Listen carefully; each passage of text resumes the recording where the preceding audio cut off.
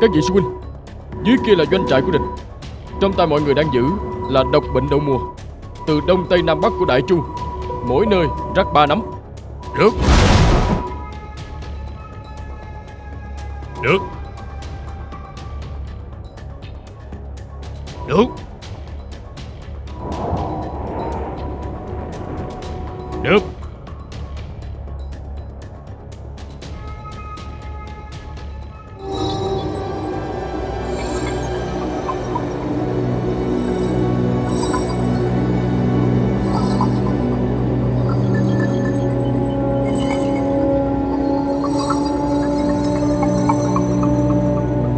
Nha Tra, Võ Vương.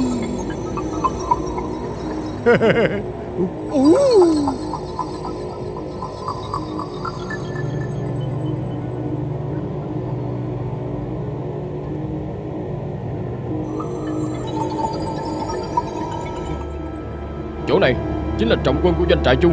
Các ca ca đem tất cả chất độc trong đấu hắt xuống đó hết cho đệ đi. Khoan đã. Nếu làm vậy, tứ tẩu của đệ không phải là cũng không sống được luôn? Không kẻ nào được sống hết. Mau đổ đi.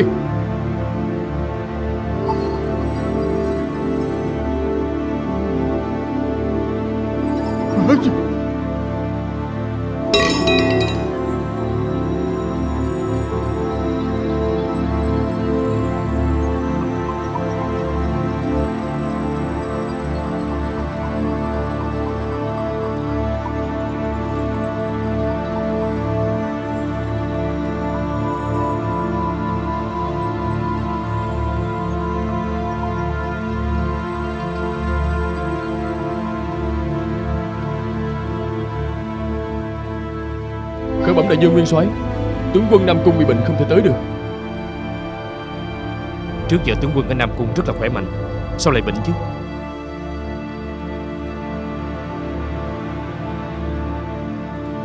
Khởi bẩm đại dương nguyên soái, tức công cao tướng quân, cơ thúc giả tướng quân, Đàm Liệt Dương không dậy nổi nên không thể tới. Chuyện này là sao đây? Khởi bẩm nguyên soái, hai người họ triệu chứng giống như nhau, sốt cao không hạ, người không có sức. Phim được dịch và lồng tiếng tại iFilm. Sư thúc, đại dương, sư thúc, tôi vừa mới từ Tuy Doanh về đây. Trên đường đi, binh lính bị bệnh hàng loạt, triệu chứng đều như nhau, khắp người đau nhức sốt cao, không bò dậy nổi luôn.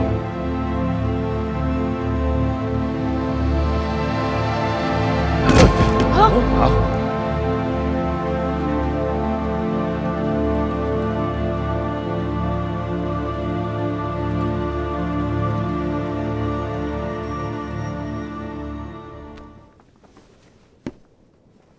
Triệu chứng bệnh cũng giống như Nam Cung Thích và mọi người, có mấy phần là giống một bệnh dịch, nhưng mà không phải hoàn toàn. Đây là tiên đơn do xích tinh tử sư phụ tôi luyện thành. Khi uống vào thì độc nào cũng hết. Lát nữa mọi người chia nhau ra uống đi. Thân tôi là Hoa Sen, sẽ không mắc phải bệnh của người phàm. Phần tôi dành cho người khác. Tướng phụ, chúng ta chia số tiên đơn này cho các tướng uống trước đi, rồi tới các doanh coi thử. Cũng phải mau nghĩ cách cứu chữa các tướng sĩ. Đại dương không cần phải lo. Cô Dương Nhậm ở trong doanh cũng không có gì đáng ngại. Cứ để Na Tra Dương Nhậm luôn túc trực bên cạnh đại vương đi.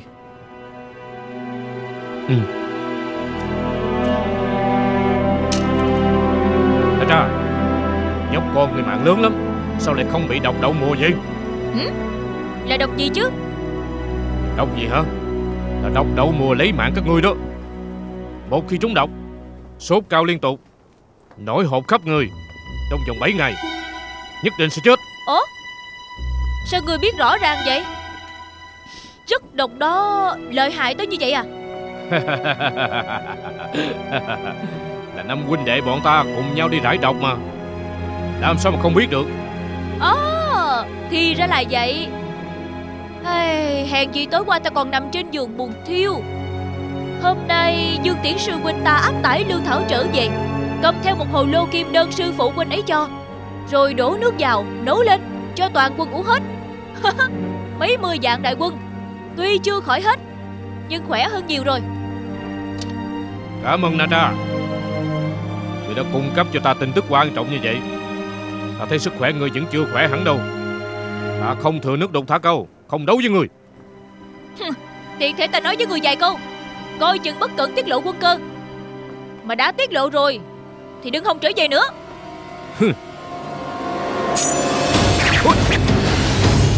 Thôi.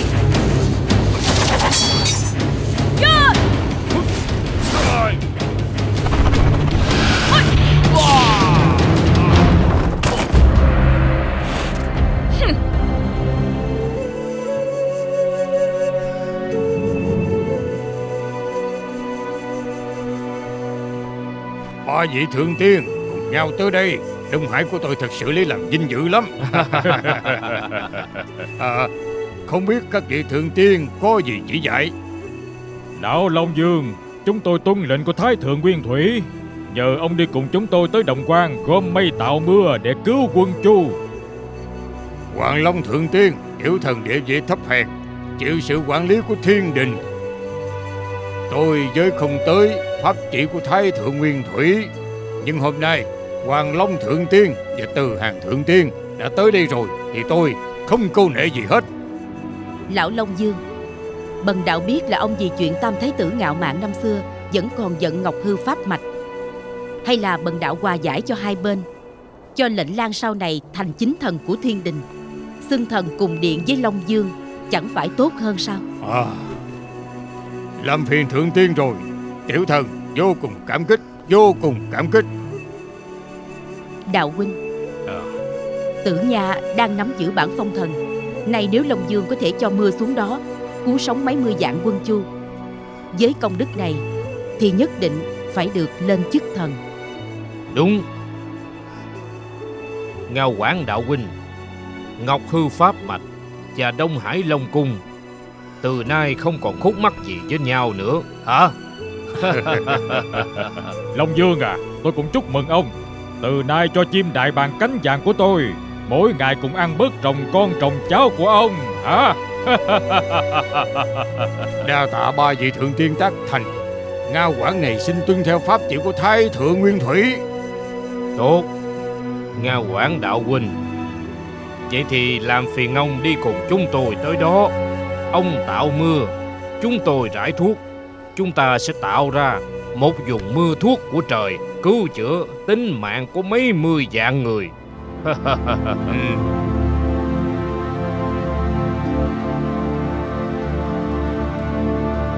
Sư huynh để cho là bệnh đậu mùa của Doanh Chu là hành vi sai trái của các đồ tôn của Thông Thiên giáo chủ sư đệ. Chúng cố ý rải xuống. Là hành vi của ai cũng phải có chứng cứ. Có bằng chứng xác đáng, là vật mà Xích Tinh Tử mang tới. Mời sư huynh coi qua. Vật này được phát hiện trong doanh trại Chu, được kiểm tra là đã đựng chất độc đậu mùa. Quả nhiên là đồ của Bích Du cung.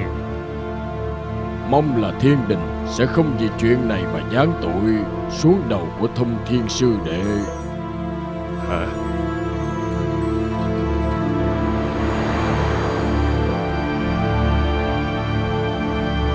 Là nữ hoa nương nương tới.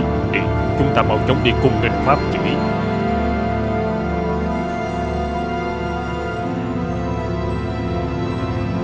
Không biết nữ hoa nương nương gia đao, đệ tử không đón tiếp từ xa. Thái thượng lão quân, ông là môn hạ đồ đệ của Hồng Quân lão tổ, mà dám dung túng cho môn hạ của Bích Du cung, một tay che trời làm điều sai trái, rải đậu mùa xuống doanh trại Chu, làm mấy mươi vạn sinh linh lầm than. Bần đạo biết lỗi, là bần đạo quản giáo sư đệ không nghiêm nên mới gây ra họa này. Xin nữ hoa nương nương rộng lòng bớt giận. Kẻ chủ mưu trong vụ rải độc này là con của Quá Long, nguyên là tổng binh Đồng Quan, có quan hệ thầy trò với Ô Dân Đại Tiên Du Đức. Ô Dân Đại Tiên chính là ái đồ của Thông Thiên giáo chủ sư đệ ngươi. Đệ tử biết tội, đệ tử biết tội.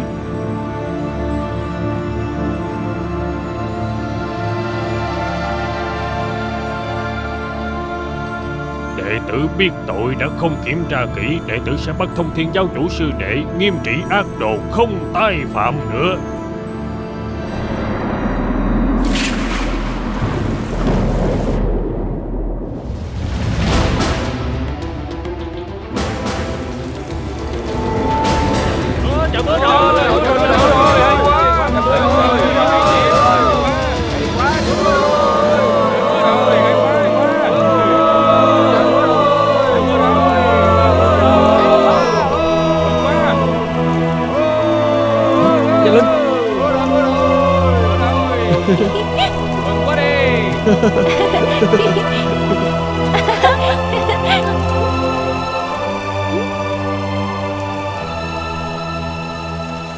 Ngô quản sư ba, Đá Tra bà cũ của ông đã được từ Hàng Thượng Tiên dặn dò, bắt đầu từ hôm nay xóa bỏ hiềm khích bao lâu nay với Đông Hải Long Cung của ông.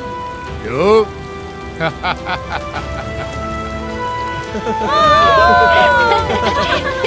Nhìn coi kìa.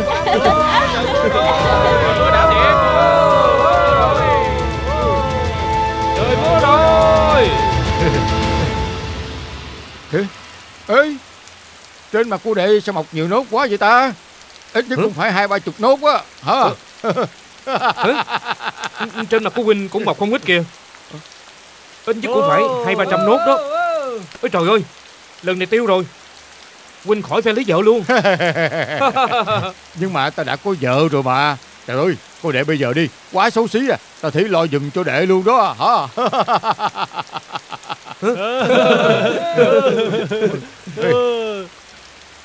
Ê, tổ tiên nói chứ, đây chính là trò của cha con nhà họ Du đó. Rải độc xuống làm cho tất cả chúng ta đều bị trúng độc hết. Cũng may là ông trời á không diệt đại chu chúng ta. Trời ban mưa thuốc giúp tôi hả, sắp kề cận với cái chết, được sống trở lại rồi. Các huynh đệ, chúng ta tấn công vào Đồng Quan đi, tìm cho con họ Du trả thù rửa hận đi. Nè mọi người, đừng có nôn nóng như vậy. Nên đánh Đồng Quan như thế nào á, nguyên soái tôi có sắp xếp. Chúng ta cứ sẵn sàng đã, chuẩn bị tới lúc đó đi trả thù là được rồi. Đúng. Trả thù. Đi trả thù. Trời kỳ lạ thiệt nghe. Bên phía Doanh Chu trời mưa xối xả, còn bên chúng ta thì lại không rơi một giọt nào. Đó là do ông trời trừng phạt bọn chúng mà thôi. Khó nói lắm. Trời trừng phạt ai còn chưa biết nữa. Có khi là trừng phạt tội ác của chúng ta.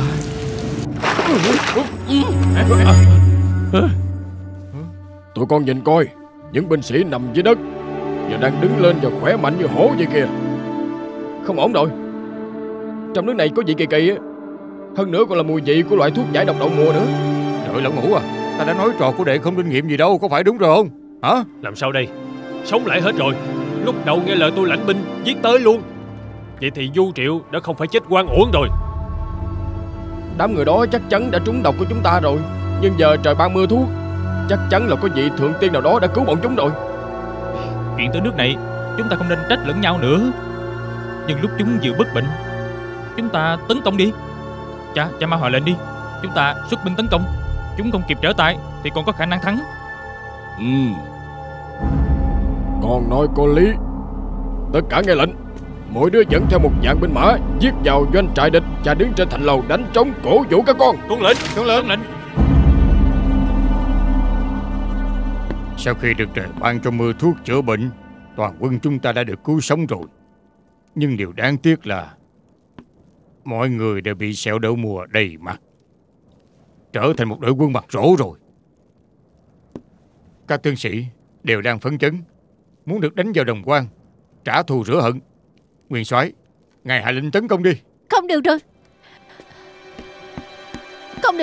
4 con họ Du mỗi người dẫn hơn vạn binh mã xuất quan giết vào đại danh của chúng ta. Được đó. Đúng lúc lắm. Có thể trả thù rồi. Đúng đó. Xem Đúng ra rồi. cha con họ Du còn nôn nóng hơn chúng ta nữa.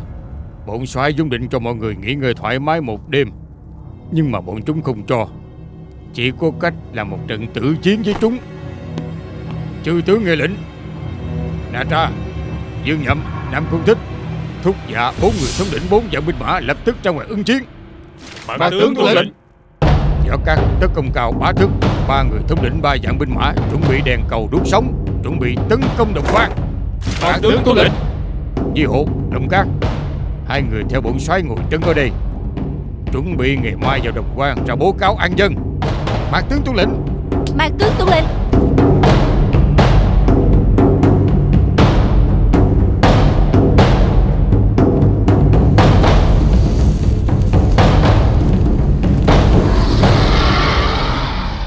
Các người chết đi sống lại, đúng vào lúc mới khỏi bệnh, không sức chống lại, xuống ngựa chịu hàng đi. Nộp mạng là các ngươi mới phải.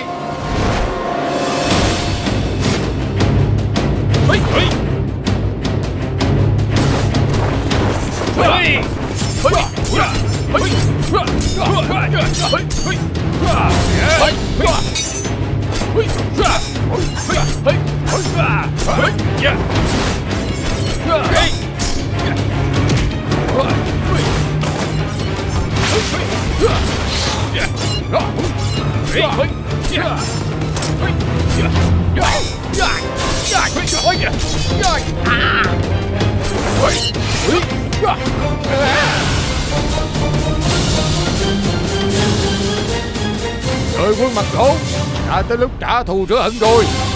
Xông lên cho ta.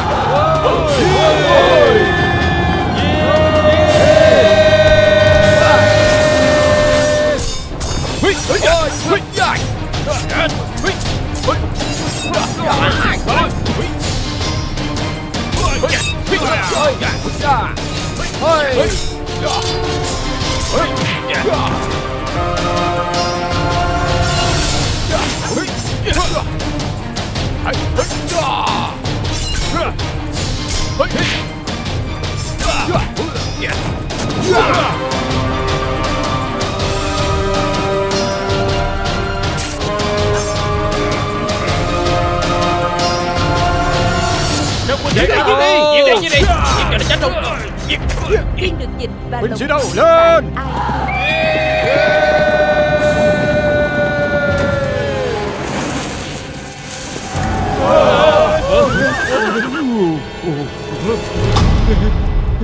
Đại dương ta có lệnh, kẻ khác có thể bỏ trốn, cũng có thể giết chết, chỉ có ưu tiên ngươi là phải bắt sống mang về. Kẻ đầu hàng miễn tội chết.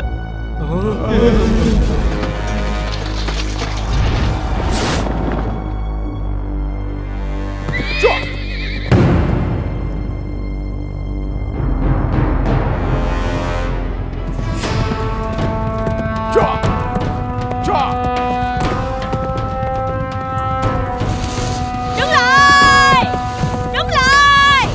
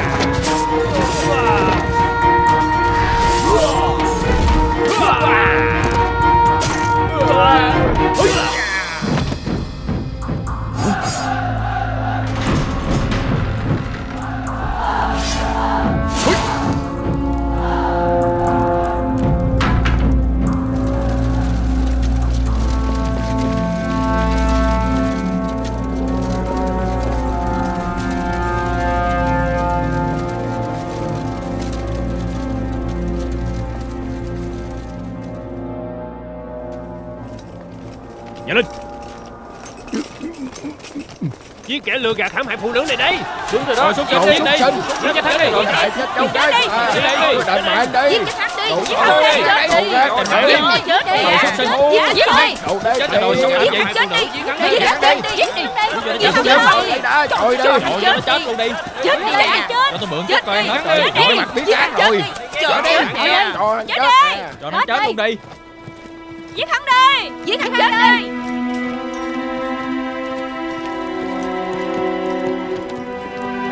Đại vương, đằng trước chính là Lâm Đồng Quan rồi.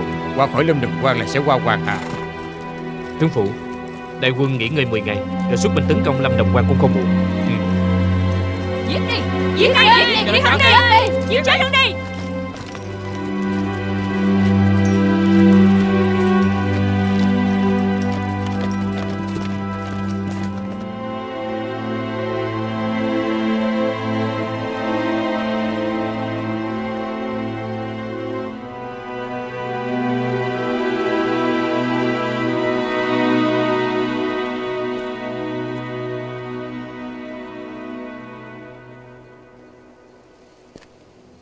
Tử Ngư, ta đã làm theo ý của muội. Ngoài lôi chứng tử ngự đệ ra, tất cả mọi người đều tránh mặt hết. Muội có thể mở miệng nói được chứ?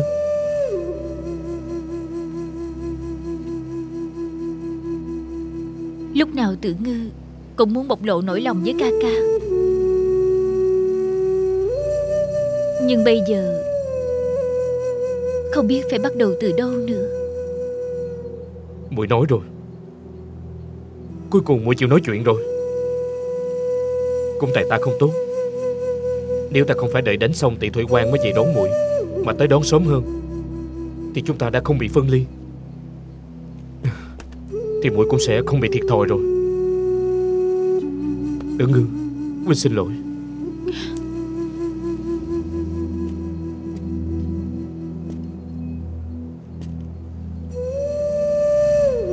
Trọng Phá ca ca không thể chạm vào muội nữa. Tại sao vậy? Muội đã không còn là Tử Ngư của lúc trước. Huynh đừng làm dơ tay của mình.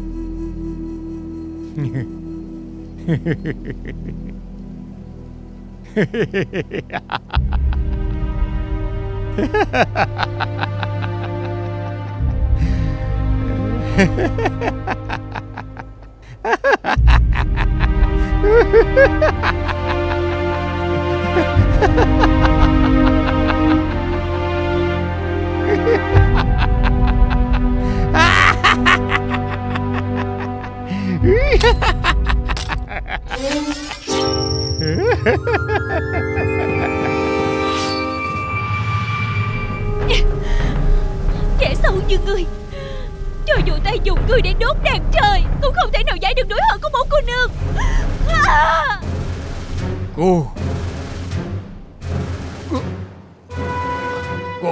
Con là cô nương sao?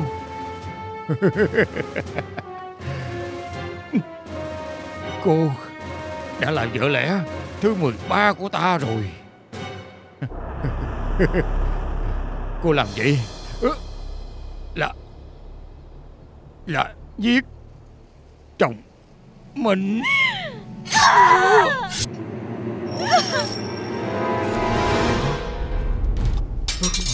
Tử Ngư! Trọng Phá ca ca, huynh đừng tự trách mình. Là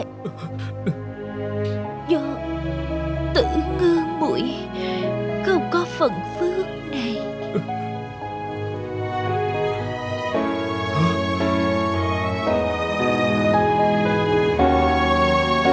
Tử Ngư,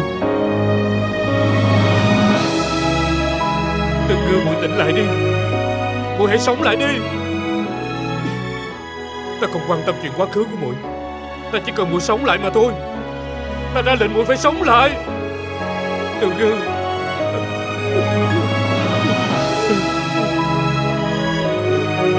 Tử Ngư.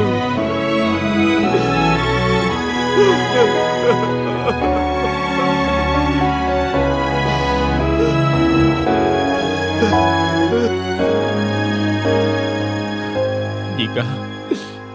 Tưởng ngươi tỷ tỷ đã không còn. Huynh hãy nén bớt đau thương.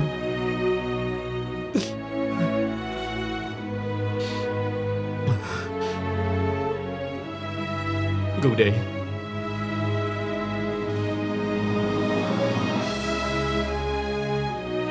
hãy làm theo lời Tử Ngư cô nương nói. Lễ tình du tiên tội không thể tha đâu. Đốt thành đèn trôi. Tuân lệnh.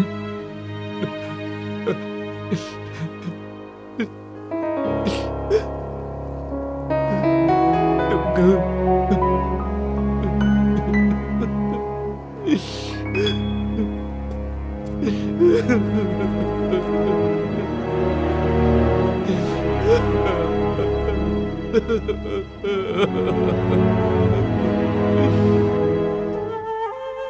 Cơ phát đất Chu khẩn xin trời cao phù hộ đại quân đông chinh diệt trụ chúng con, thế như chẻ tre quét sạch hủ bại. Phù hộ các tướng sĩ đông chinh, ai cũng có thể gặp dữ quá lành, gặp nạn quá an. Trọng Phá ca ca, mau khẩn cầu nữ hoa nương nương giúp muội đi.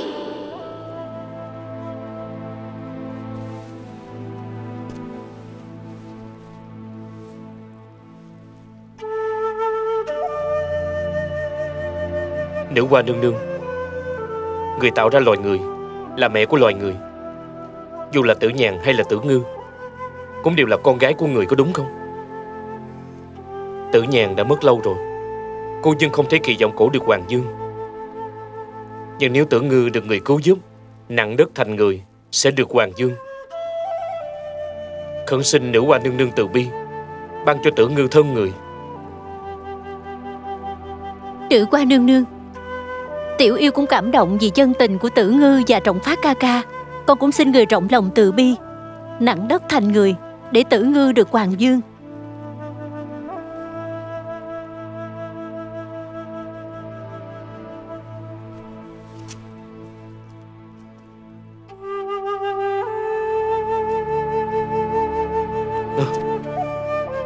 Phụng Lai, cô đang làm gì vậy?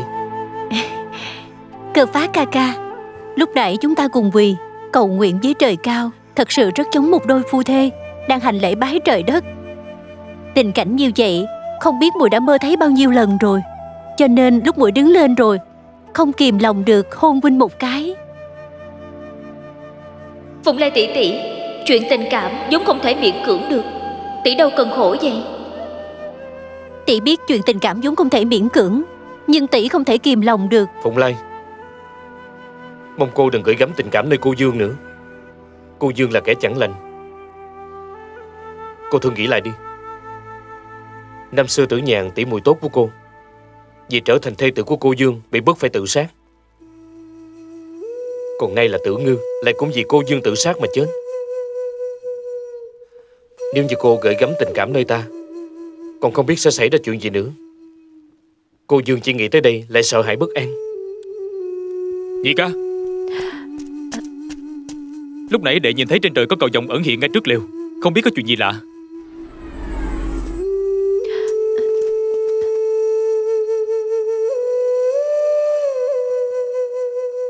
Tử Ngư Hoàng Dương tìm ngàn cân ngọc, cá chép quá người thành thương diệt vong. Cử đệ, mau truyền lệnh xuống, sai ba quân thu gom đủ ngàn cân ngọc hoàng mỹ cho cô Dương.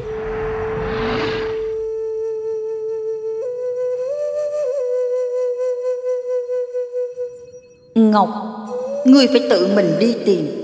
Nếu như huy động ba quân, vậy là ngươi không có lòng thành. Tử Ngư của ngươi Hoàng Dương hay không thì phải xem ở bản thân ngươi rồi. Vậy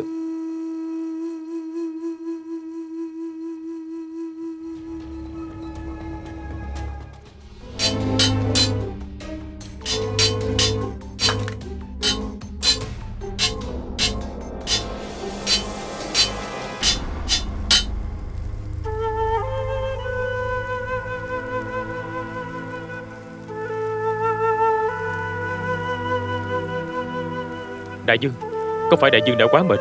Phải đó Cơ Phát ca ca, huynh đã làm một ngày một đêm rồi. Không ăn không uống, cứ tiếp tục như vậy, dù có thân sắt đá cũng không chịu nổi. Cơ Phát, ngươi biết tội chưa? Dám hỏi Thiên Tôn, Cơ Phát tiểu nhi có tội gì chứ? Đại Dương, người đang nói chuyện với ai vậy? Ngươi có biết là ngươi đang động vào linh vật của Ngọc Hư Cung? Ngọc thạch ngươi đang đục khắc cũng chính là linh thạch để Ngọc Hư Cung dùng tiếp nối với địa mạch. Có chuyện này sao? Cơ Phát tiểu nhi quả thực không biết. Vậy bây giờ phải làm sao? Làm như vậy thì tất cả Ngọc Hư đệ tử sẽ bị cắt đứt pháp mạch tiếp nối với đại địa, cũng như nhà không có nền móng có thể sụp đổ bất cứ lúc nào. Huống hồ chi ngày mai họ phải cùng vào Vạn Tiên trận nguy hiểm trùng trùng. Ngươi lại có tình cảm cá nhân, khiến Ngọc Hư Cung đệ tử lâm vào cảnh vạn kiếp bất phục. Tiểu tử Cơ Phát vì tình dây khốn, trong lúc vô tâm gây ra họa lớn. Mong Thiên Tôn niệm tấm chân tình của con đối với Tử Ngư cô nương, chỉ rõ lối mê. Cơ Phát, Tử Ngư cô nương chẳng qua là một nữ tử dân gian, ngươi đối với cổ lại có chân tình như vậy quả là hiếm có. Nếu ngươi có thể chuyển hóa tấm chân tình này thành lòng nhân ái với vạn dân thiên hạ, vậy là đại bác từ ái, như gió xuân quá mưa lạnh, thấm nhuần thiên hạ vạn vật. Thế gian sẽ đổi thay với nguồn sinh khí mới, an hòa phồn vinh. Đa tạ Thiên Tôn chỉ dạy, con nhất định biến tình yêu nam nữ thành tình yêu với vạn dân trong thiên hạ rộng lớn. Xin Thiên Tôn yên tâm, bây giờ con sẽ ngừng khắc ngọc, lập tức đến trước hai quân hiến thân sĩ tốt. Khoan đã, tuyệt đối không được. Ngươi chẳng những không được dừng lại, ngược lại phải tăng tốc độ. Ngươi nhất định phải trước lúc Ngọc Hư chúng tiên tiến vào Vạn Tiên trận, mang theo tình thương với vạn dân thiên hạ, điêu khắc nên tượng đá của Tử Ngư. Như vậy sẽ có thể tiếp nối lại pháp mạch của Ngọc Hư chúng tiên với đại địa. Nhớ kỹ, trong lúc điêu khắc tuyệt đối không được chỉ nghĩ tới Tử Ngư, còn phải nghĩ tới vạn dân trong thiên hạ.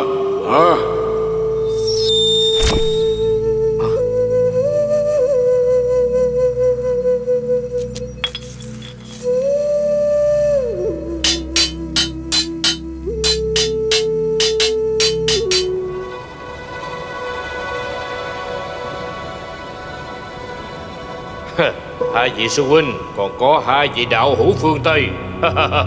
Xin mời. Sư đệ, chuyện tới nước này, để tự đi dỡ bỏ Vạn Tiên trận này vẫn còn kịp rồi. Thông Thiên đạo hữu, ông hãy nghe lời khuyên nhủ của sư huynh ông đi. Ông ấy cũng muốn tốt cho ông. Thông Thiên đạo hữu, biển khổ vô biên, quay đầu là bờ.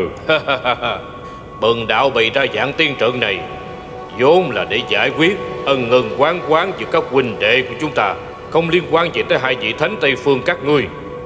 Không ngờ các ngươi chó đuổi cắn chuột, thích quản chuyện bao đồng. Bần đạo cũng chỉ có thể theo hầu tới cùng thôi. Thông Thiên đạo nhân, bần đạo luôn giữ lòng từ bi, cố tình tới đây trọng độ người có duyên, không như đạo huynh đây làm trái ý trời, dung túng đồ đệ, phò trụ bạo ngược, hà hiếp bá tánh. Thông Thiên đạo hữu, lúc tru tiên trận của ông hoàn toàn tan rã, ông phải nên bình tâm hối cải, sửa đổi lỗi lầm. Nhưng mà ông lại bày ra Vạn Tiên trận này, ngăn cản chí sĩ nhân nghĩa đông chinh diệt trụ.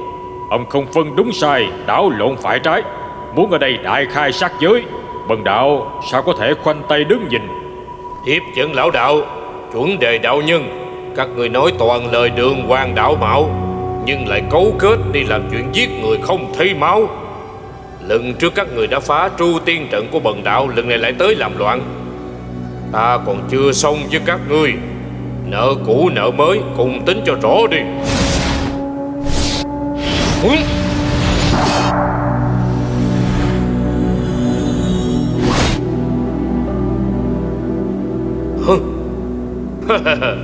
Bần đạo cung thỉnh bốn vị thiên tôn cùng nhau bước vào trong Vạn Tiên trận, chúng ta cùng quyết trận thắng thua. Hay cho một Vạn Tiên trận. Hồng Cẩm, ngươi không ở trong doanh đệ lệnh, lại kêu ngươi tới đây. Khương nguyên soái, cho mặt tướng vào trận, tiêu diệt vài tên tà ma ngoại đạo, mới về trong doanh chờ lệnh. Không cấm Long Cát.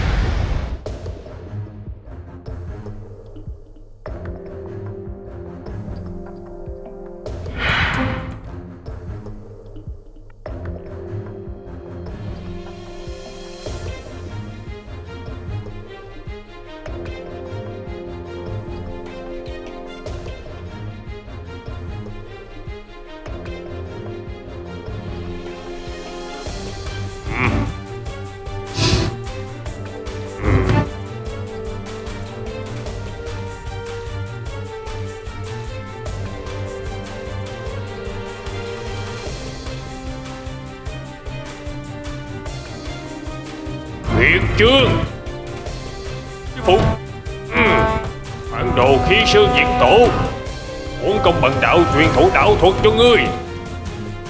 Cấm, phản đồ thấy sắc quên nghĩa nhà ngươi. Hôm nay sẽ là ngày chết của ngươi.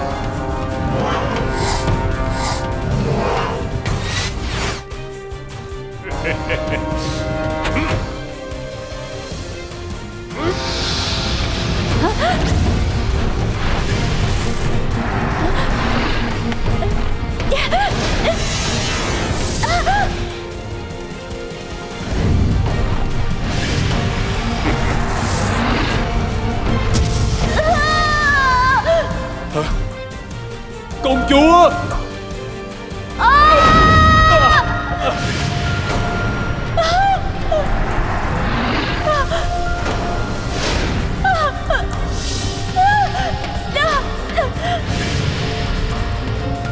Công chúa!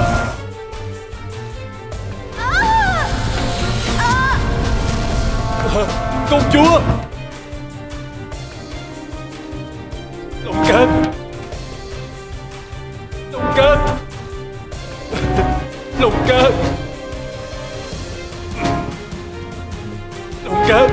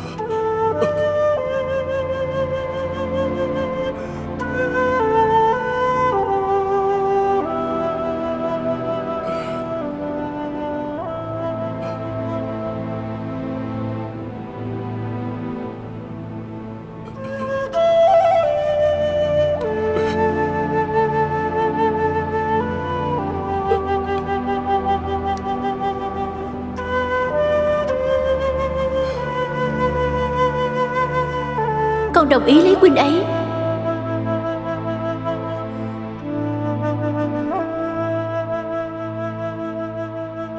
Phu thê chúng ta tuy không sinh cùng ngày cùng tháng cùng năm, nhưng nguyện chết cùng ngày cùng tháng cùng năm. Khi chết rồi được chôn cùng một huyệt.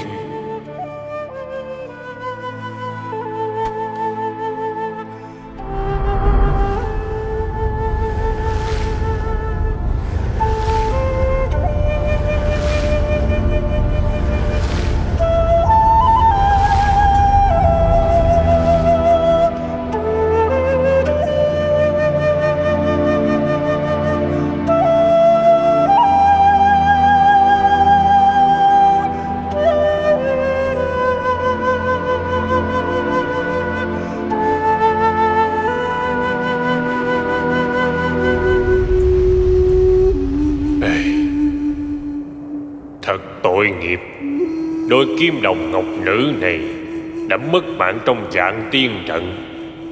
Đúng là tội nghiệp mà. Các vị đạo hữu, thiên thời địa lợi nhân hòa tất cả có đủ, thời cơ vào trong phá trận đã tới rồi. Xông vào trận địa, trả thù cho Long Cát và Hồng Cẩm.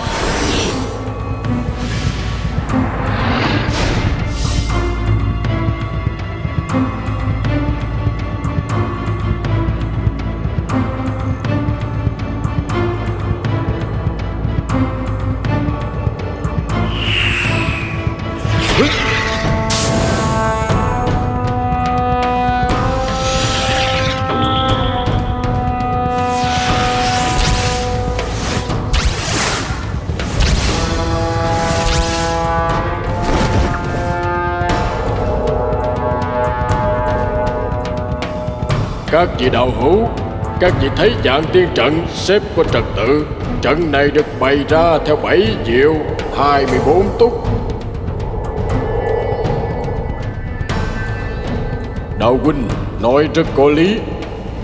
Và những người này được gọi là Vạn Tiên, nhưng không có cốt tiên thánh.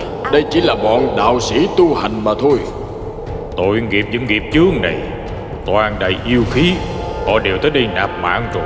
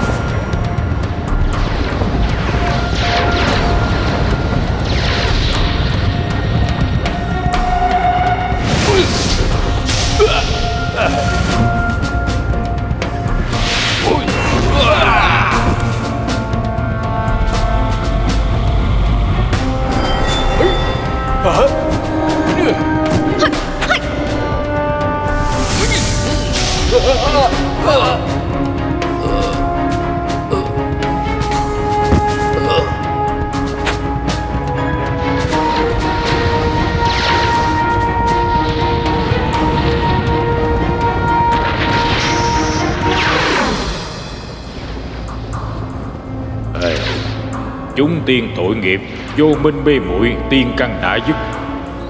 Những vị có tên trên bảng phong thần không ai thoát khỏi kiếp nạn.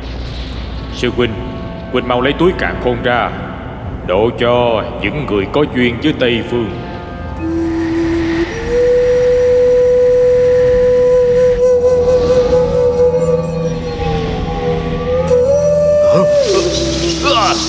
Đi rồi, đi rồi.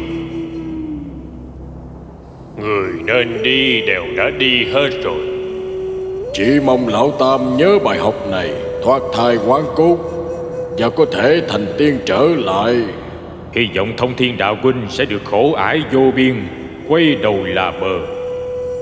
Thiện có thiện báo, ác có ác báo. Khổ hải vô biên, quay đầu không báo.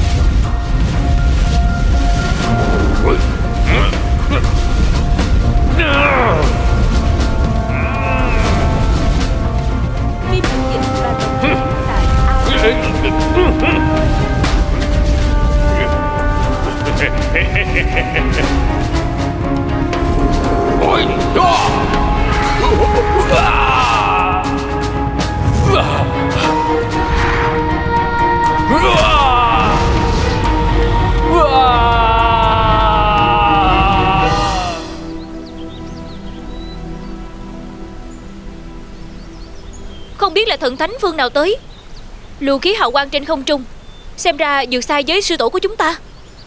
Nhìn luồng khí may mắn này mạnh tới như vậy, cũng chỉ có sư tổ của chúng ta hoặc là nữ hoa nương nương thôi. Huynh đoán là ai hả? Cho dù là ai, chúng ta cũng phải mau bẩm báo với sư tổ mới được. Ta sẽ đi bẩm báo ngay. Tên vô lại nào, to gan đến đây thăm dò. Na Tra, không được vô lễ. Ngươi hãy mau đi thông báo, nói là sư tổ gia của ngươi, ông Quân lão tổ đại giá Quan Lâm rồi. Mau kêu tất cả người bên trong ra đây, quỳ đón đi.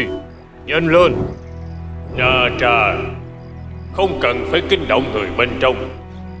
Thông Thiên Sư phụ không chú trọng lễ nghi. Sư phụ chỉ cố tình rèn luyện tâm tính của con mà thôi. Bỏ hết những cái bên ngoài đi. Xin tuân pháp chỉ.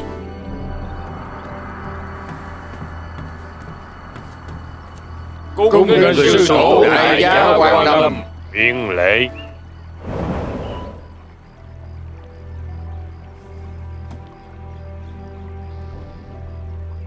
Lúc đầu, sư phụ và nữ hoa nương nương lập ra pháp chỉ, lệnh ba huynh đệ con cùng lập bản phong thần, do Khương Thượng trông coi, thay trời hành đạo, thay thế phong thần, cũng do Thông Thiên cả tinh môn đồ làm sằng làm bậy, làm trái lời thề, nên không thể giải thoát cho chúng tiên, dẫn tới chúng tiên gặp nạn.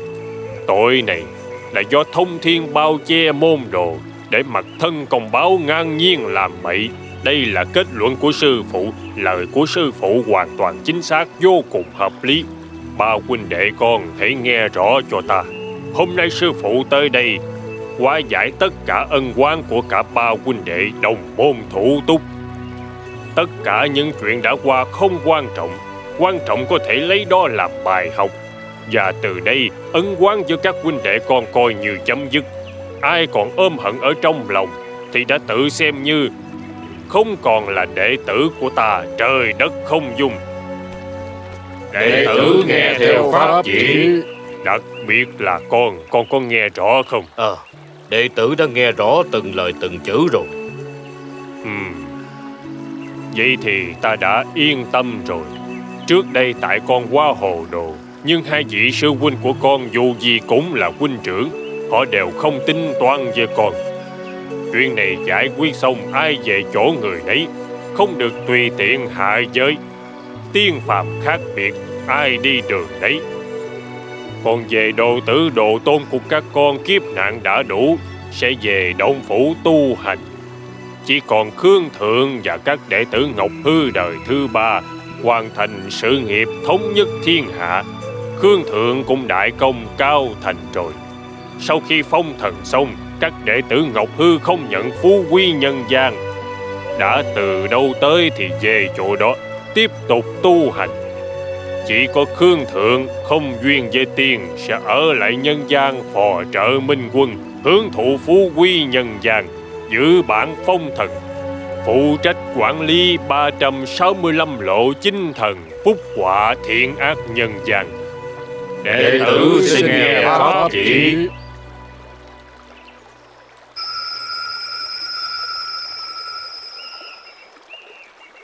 Ba huynh đệ con hãy nuốt nó đi. Sư phụ còn lời muốn nói.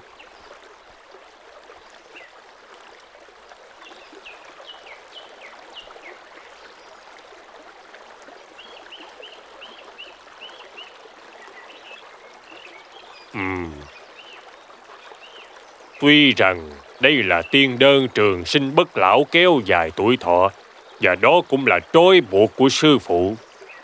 Chữa các con, ai dám to gan sinh sự nữa. Muốn trả thù, thuốc này sẽ phát nổ trong bụng, trong phút chốc thịt nát xương tan. Đạo hạnh tu hành nhiều kiếp sẽ qua hư không. Đệ tử không dám. Đệ tử xin nghe lời dạy của người. Sư phụ đã nói nhiều rồi, chuyện nên nói cũng đã nói. Các con mỗi người hãy đưa những môn đồ của mình về núi mà tu hành đi. Khải bẩm sư tôn, đệ tử còn một chuyện xin sư tôn dạy dỗ. Nói đi. Thân công báo đi khắp nơi làm chuyện ác, ác hoài tắc quái, làm trái lẽ trời, liên tiếp tạo ra trở ngại ngăn cản Hưng Chu diệt trụ, là kẻ gây bất hòa với ba huynh đệ con. Nhưng mà không biết người này xử trí ra sao. Sư tôn, người này vốn là đệ tử Ngọc Hư Cung, nhưng do phạm môn quy bị đuổi khỏi Ngọc Hư Cung, cho nên hắn mới xin làm môn đồ Bích Du Cung. Hắn làm vô chuyện ác, không phạt sẽ không làm chúng tiên nguôi giận. Rồi trước đây hắn luôn được âm sư đệ của con bao che bảo vệ, không làm gì được. Sư tôn, tên này phẩm chất xấu xa, đạo đức bại hoại, đệ tử mới bị hãm hại. Đệ tử bày ra dạng tiên trận, Chu tiên trận, tất cả do tên này xúi dục hết. Điều đáng ghét nhất là ở sau lưng con, ưng muốn danh nghĩa của con, hắn đã làm đủ mọi chuyện ác.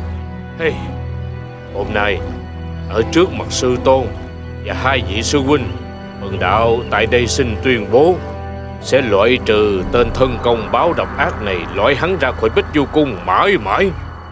Lời thề không được thề bậy, thề ắt ức linh. Tên ác đồ này đã từng thề với trời, thiên lý chiêu rọi, với một chút bản lĩnh nhỏ của hắn đã có thể làm mưa làm gió.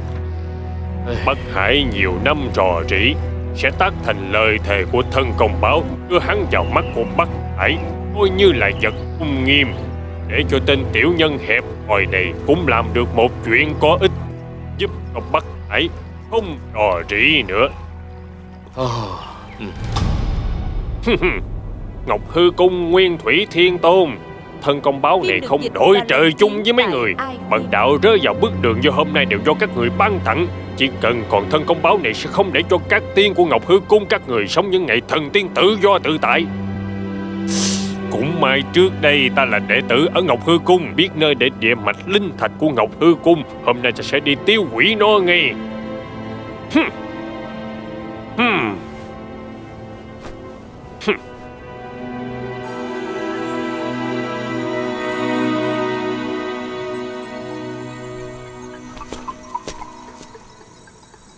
Đệ tử Cơ Phát quỳ lại Nữ Hoa nương nương. Bởi vì đệ tử vô ý động địa mạch Ngọc Hư Cung, nhưng chỉ cần Tử Ngư được Hoàng Dương, địa mạch Ngọc Hư hợp nhất với nhân mạch, từ đây chúng tiên Ngọc Hư Cung, thiên địa nhân hợp nhất, sẽ có thành tựu to lớn. Cho nên Cơ Phát cầu xin Nữ Hoa nương nương từ bi cho Tử Ngư được Hoàng Dương.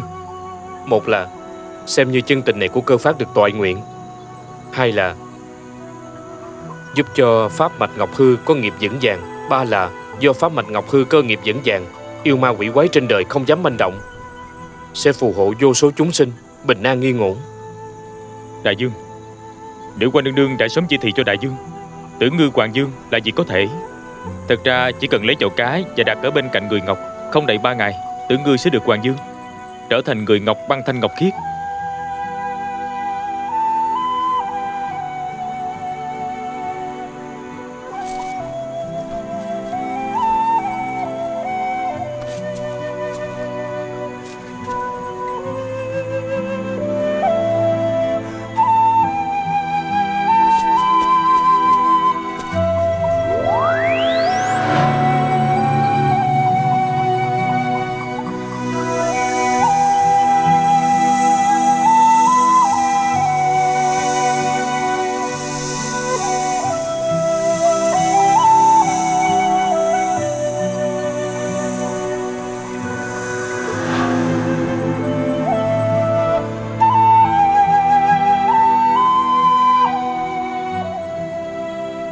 Nếu như Tử Ngư này thật sự băng thanh ngọc khiết sống trở lại, vậy Cơ Phát ca ca của ta còn có thời gian quan tâm ta không? Không được, ta cần phải nghĩ cách. Cho dù Tử Ngư Hoàng Dương, ta cũng không để cho Cơ Phát ca ca suốt ngày bám lấy cô ta bỏ mặt ta được. Nhưng mà đúng, có rồi. Dương Tiễn, Lôi Chứng Tử, Ngọc Hư Cung trên đỉnh núi này chính là pháp mạch tổ đình của hai người. Cô Dương thành tâm thành ý đưa hai người tới bái lại thắp nhang. Tạm thời chúng ta tới Đức Thánh không vào được, sợ có người biết chúng ta đã âm thầm rời khỏi quân doanh. Bây giờ người Ngọc đã tạc xong, nếu chúng ta vẫn không vào bái kiến nói rõ chuyện này, thì chúng ta sẽ thành kẻ ăn cắp Ngọc. Đại Dương nói rất có lý. Bây giờ chúng ta sẽ tới Ngọc Hư Cung. Đại Dương, huynh đưa Dương Tiễn và Lôi Chứng Tử đi. Muội ở lại bảo vệ tượng ngọc của Tử Ngư. Tượng phải tắm nắng mặt trời, hút nhật nguyệt tinh qua, nhận thiên địa linh khí, sớm ngày sẽ được Hoàng Dương. Đại Dương, lời Phụng Lai nói cũng rất có lý. Với thân phận của Phụng Lai, không tiện vào thánh địa Ngọc Hư Cung cho lắm. Được rồi, Phụng Lai, muội ở lại đây canh giữ. Được.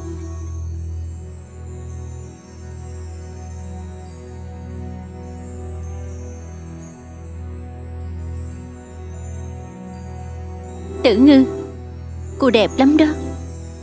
Tượng ngọc đã đẹp như vậy, Nếu trở thành người ngọc sẽ đẹp hơn nhiều. Tử Ngư, ta thương lượng với cô một chuyện được không? Ta quên mất, linh khí của cô một nửa ở ngọc, một nửa ở cá, cho nên bây giờ không nói chuyện được. Nhưng cô đã nghe được lời ta nói. Tử Ngư, ta thương lượng với cô một chuyện, cô nhất định phải hứa với ta. Sau khi cô được Hoàng Dương, không được làm phu thê với Cơ Phát ca ca, có biết không? Nếu cô không đồng ý, ta sẽ đập nát cô, để cô không được Hoàng Dương. Cuối cùng cô đồng ý hay không vậy? Tử Ngư muội muội, cô đừng có sợ, lúc nãy ta chỉ hù cô thôi. Nếu như ta thật sự đập nát cô, lát nữa làm sao ăn nói với Cơ Phát ca ca đây? Nhưng mà nếu cô thật sự không đồng ý, đừng tưởng ta không thể làm gì cô. Ta sẽ cho cô thành một người tàn phế đó. Như vậy Cơ Phát sẽ không suốt ngày quấn lấy cô mà bỏ mặt ta nữa.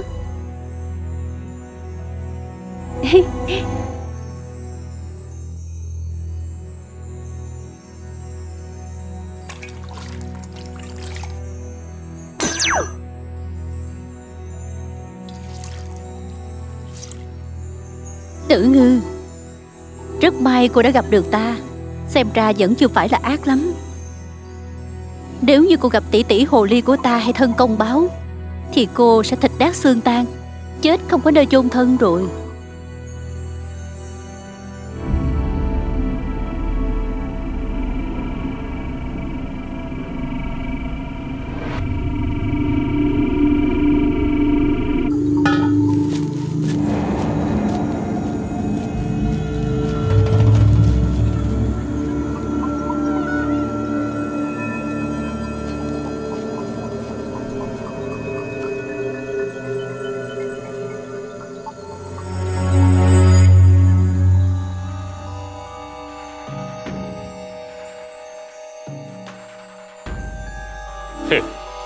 Ta hiểu rồi, cuối cùng ta cũng đã hiểu rồi. Hèn chi Ngọc Hư Cung liên tiếp thắng lợi, Bích Du Cung ta liên tiếp thất bại. Thì ra lão Nguyên Thủy Thiên Tôn đã giở trò với ta trên linh thạch, tạc linh thạch thành hình người, giúp pháp mạch Ngọc Hư thiên hạ hợp nhất, nên mới khiến Bích Du Cung liên tiếp thất bại. Hôm nay bần đạo sẽ đập nát linh thạch này, cắt đứt tiên căn của các người.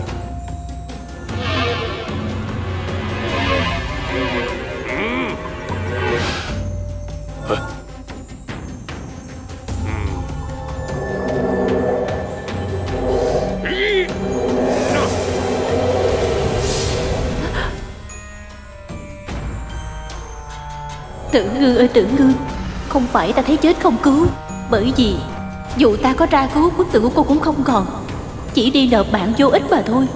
Ta giữ được thân cá của cô, cũng xem như cứu được tính mạng của cô rồi.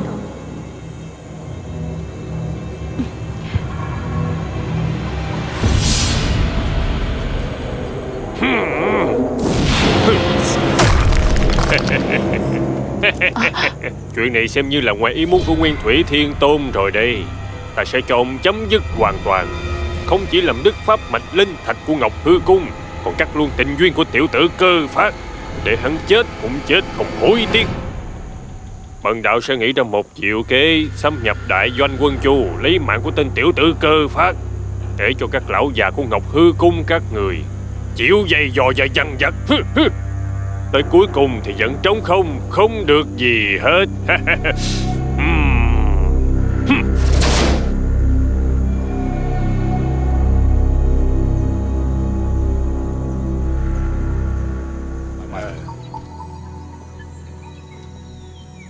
Không phải muội, thật sự không phải muội, là thân công báo đã làm mà.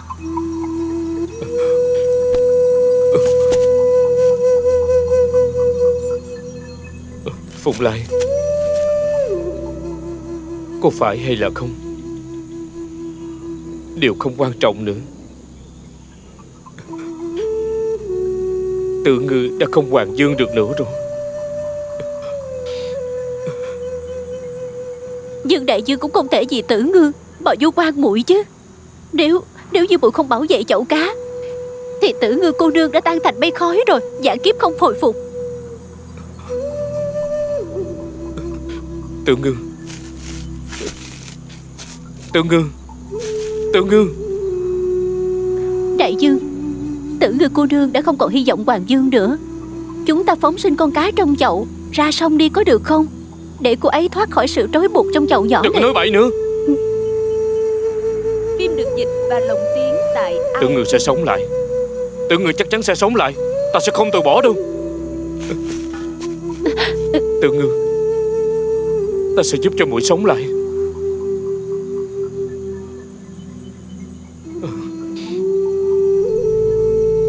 Đại dương, hãy lo cho huynh trước đi. Lúc nãy muội còn nghe được thân công báo nói thầm sẽ thâm nhập doanh trại Chu lấy mạng của huynh đó. Tên thân công báo gian ác hung hãn đây, hắn muốn tới doanh trại Chu giết ta. Ta phải nhanh chóng về đó, đợi hắn tới lấy.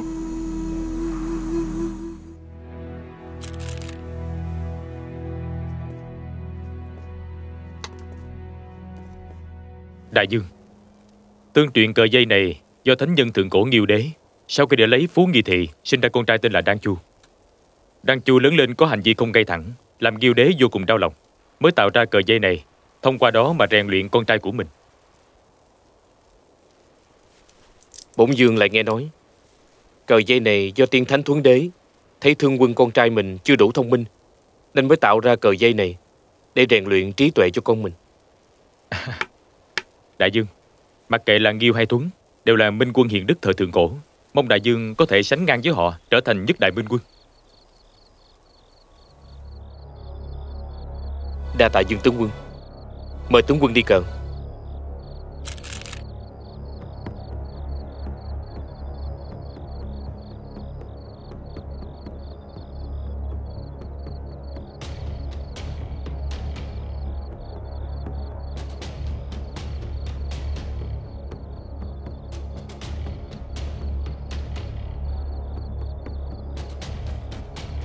Đại dương, người nghĩ thân công báo tối nay có tới hay không? Chỉ sợ hắn không tới. Ngoài diện có Nam Cung Thích cho trọng binh canh giữ, bên cạnh có Lôi Chứng Tử ngự đệ ta. Tướng quân lại ở bên cạnh cô Dương không rời một bước. Chỉ cần hắn dám tới, chắc chắn sẽ bị bắt ngay. Có tới nhưng không về được. Thân công báo đó vô cùng xảo quyệt, và cách làm việc cũng vô cùng bất ngờ. Cô Dương có nghe tướng phụ nói bản lĩnh của thân công báo ngang tài ngang sức với tướng phụ. Sợ nhất chính là ngũ sư thúc của tướng quân, cụ Lưu Tôn Đại Tiên.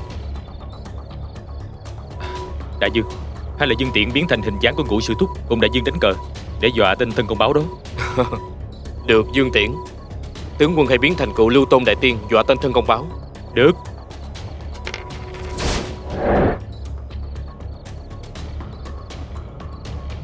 Giống, rất giống.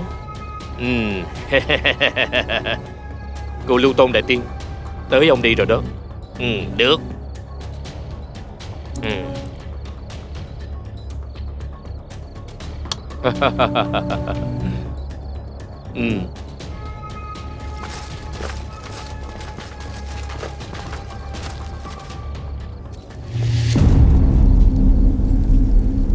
Phim được dịch và lồng tiếng tại iFilm.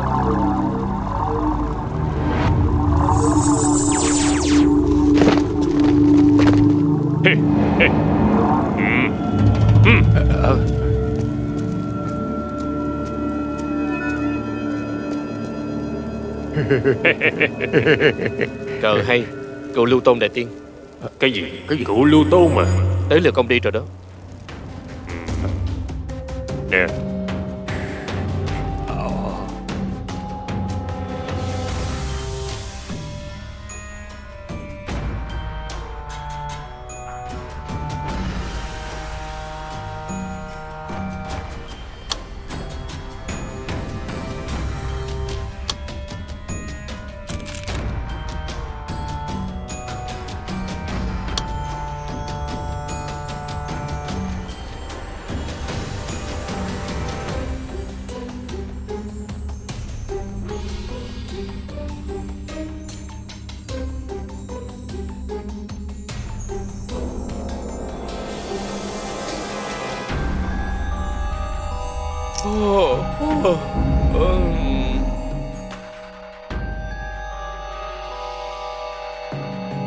Đang ngủ hết rồi. Xin hỏi thân đạo trưởng giải quyết như thế nào?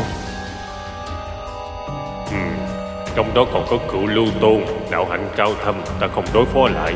Tốt nhất phải tránh đi, bỏ ý định bắt Võ Dương, mất công tự chuốc lấy khổ. Xem ra phải để gấu đen ngốc này vô đó thăm dò xem sao. Ô Nhãn đại tiên, tên đạo sĩ trong đó vô cùng đáng ghét. Người giết hắn đi, sau đó cổng Võ Dương đi ngay. Ta canh gác cho người hả?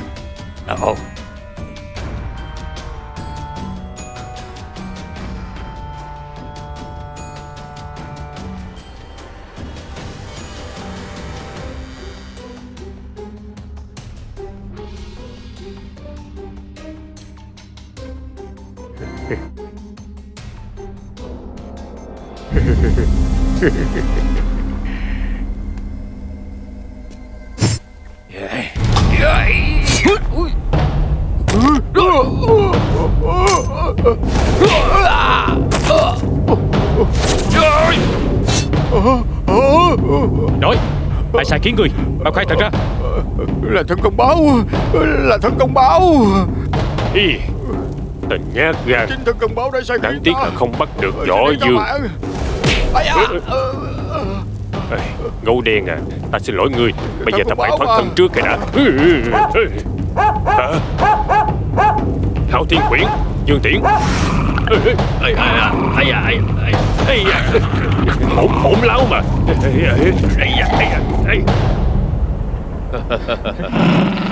Thiệt tình. Trời ơi, người cắn ta hả? Buông ra, buông ra.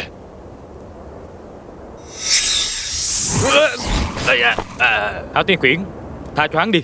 Có dây tiền của đại sư bá trôi hắn không thoát được đâu.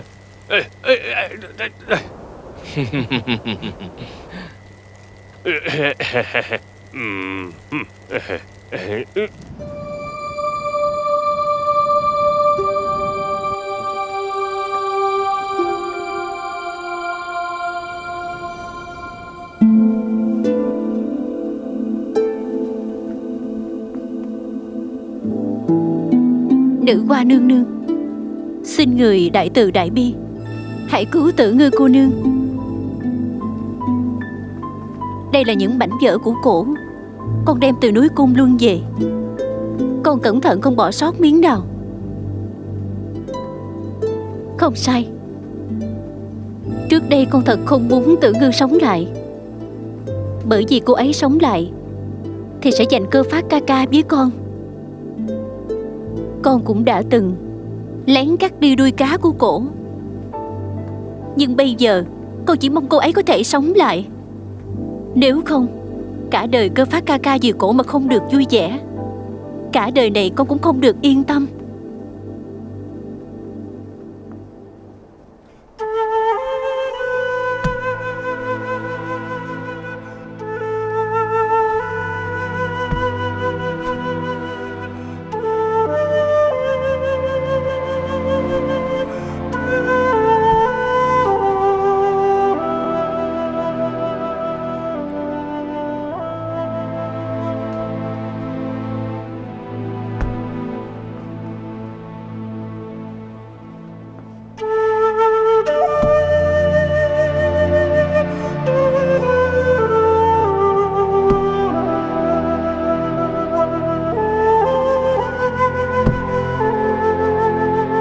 Cầu xin người nữ hoa nương nương, nếu người không cứu sống Tử Ngư thì con sẽ quỳ lại mãi ở đây, tới khi nào người đồng ý mới thôi.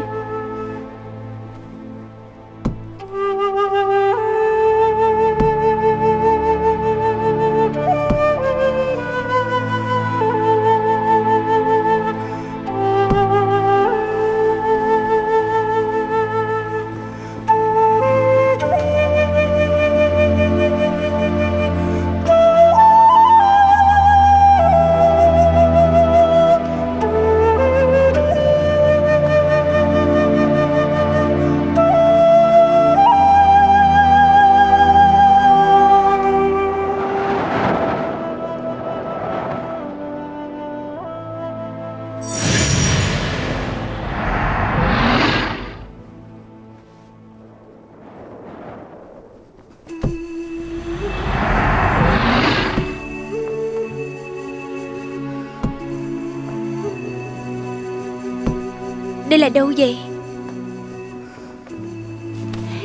Tử Ngư, Tử Ngư, Tử Ngư. Phụng Lai tỷ tỷ. Đồ của tỷ sao vậy?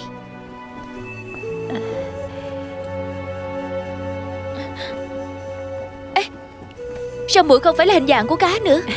Cuối cùng muội cũng sống lại rồi. Thật sao tỷ? Phụng Lai, lòng thành của ngươi cuối cùng đã làm ta cảm động.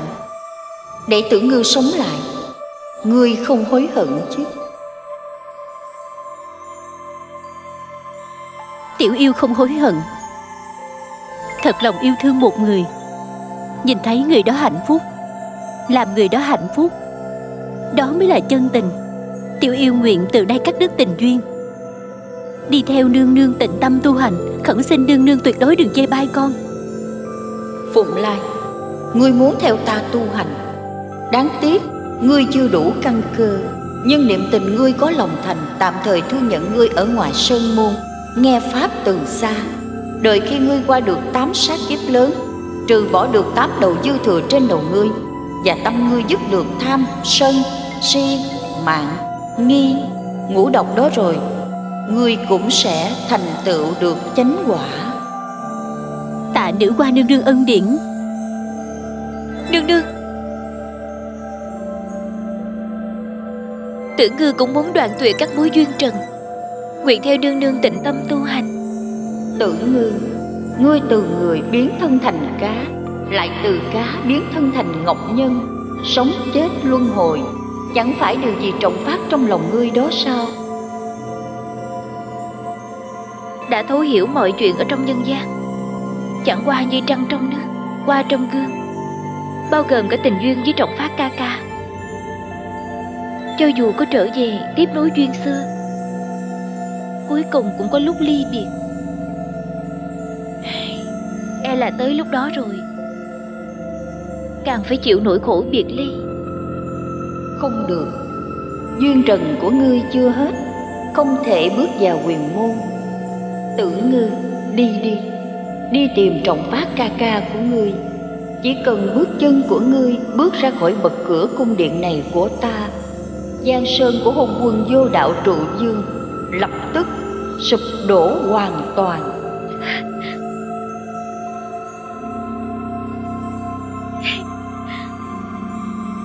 Tạ nương nương.